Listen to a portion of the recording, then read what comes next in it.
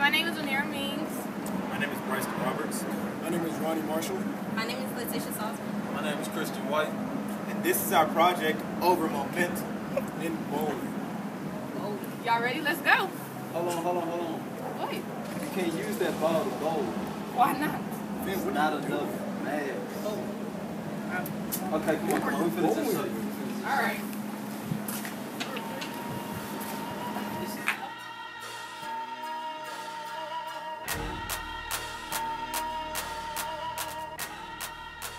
I told. One. My name is Christian White. I'm going to be talking about momentum. Momentum is a quantity formed by the mass of an object and its velocity. It can be described in P, which is the momentum, equals the mass times velocity. This is the way you calculate it. So in terms of momentum is nothing but when a force is applied, and since we're talking about bowling, there's usually no friction on the surface. Therefore, it gives you the mass of the bowling ball times the velocity, which is your force that you put into the ball. Go. So to calculate the velocity, you have the change in velocity equals the change in position over the change in time, which gives you your velocity, which you will use in the equation, which my colleague will talk about next.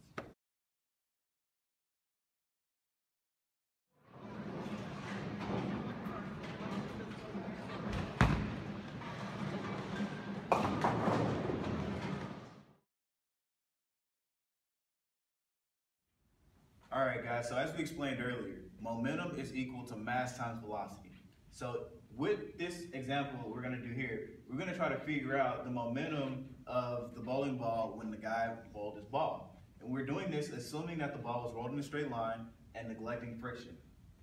So we know that the guy used a 10-pound ball. Using some simple math, we were actually able to figure out that the 10 pounds is roughly 4.54 kilograms. So we need the velocity to calculate momentum. So we're going to calculate the average velocity by dividing the distance rolled, the distance of the bowling lane, by the amount of time it took from the ball leaving the guy's hand to hitting the first pin. So the bowling lane is about 60 feet. That equates to about 18.29 meters.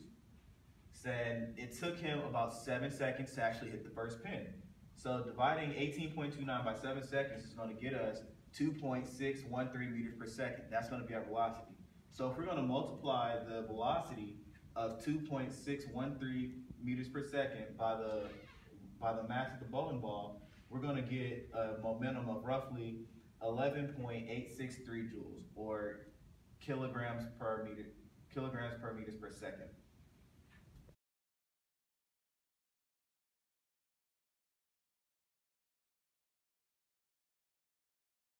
Section is talk about the gravity that is within the equation to calculate the momentum it takes to knock down the bowling pin. Now, when you think about a bowling pin, you have to realize its shape, right? So a bowling pin is kind of shaped like that a little bit. So I have that right here. So like the center of the gravity of the bowling pin is right in the middle, right? It's like towards like the bottom of it, or yeah. So that's where like most of the mass is. So that's where the gravity is, which makes them more stable. And that's actually what makes bowling such a fun game, because it's a challenge to knock down all the bowling pins. If the center of gravity was up more, like say,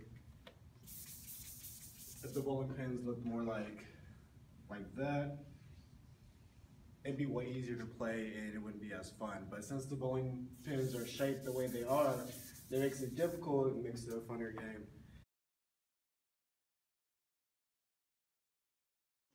Hey, my name is Amirah, and I'm going to talk to you about friction. When you think of bowling, you think of frictionless, right? Wrong. I'm going to talk to you about the concept of what happens when friction gets involved. Okay, when a ball is thrown down the lane, it slows down. Why? Because of friction. The magnitude of the friction between the bowling ball and the lane depends on what the surface is made of. Also, they put oil on the surface, which makes it feel like it's frictionless, but it's actually not. And it also depends on the mass of the ball. As the bowling ball travels down, the friction slows it down. The density of the lane has a different effect of the ball on the lane. The more oil that is laid down, the less friction there is between the ball and the lane surface.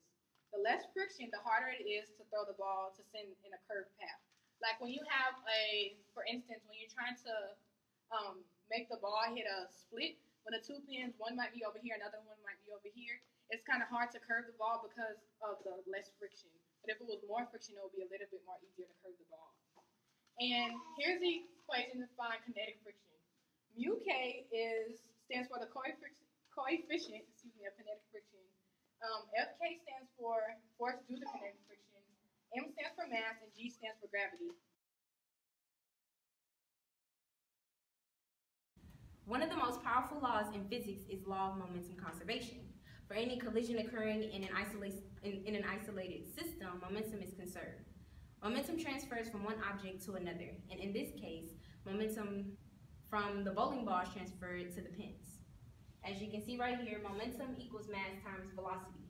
And because these two equations equal each other, then the energy is neither lost nor gained. In the next video, watch the ball hit the pins. When the ball hits the pins, the momentum is transferred from the ball to the pins.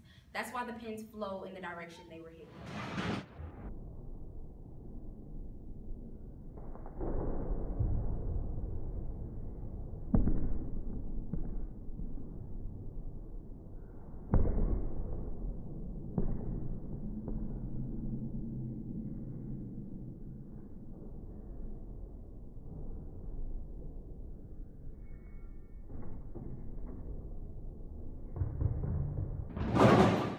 So using the equation that we showed you earlier, M1 times V1 equal to M2 times V2, we're going to figure out the velocity of the first pin hit.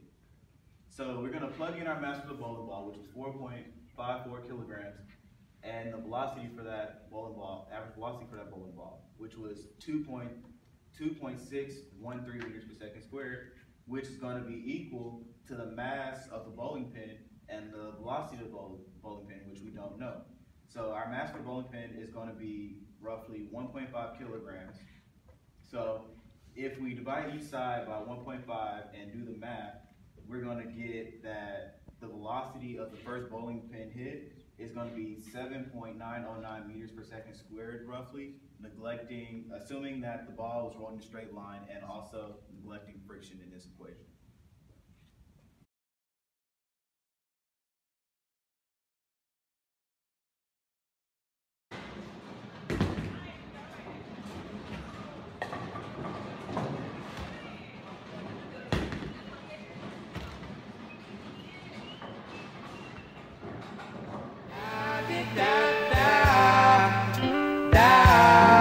I'd like to say, da da da da da.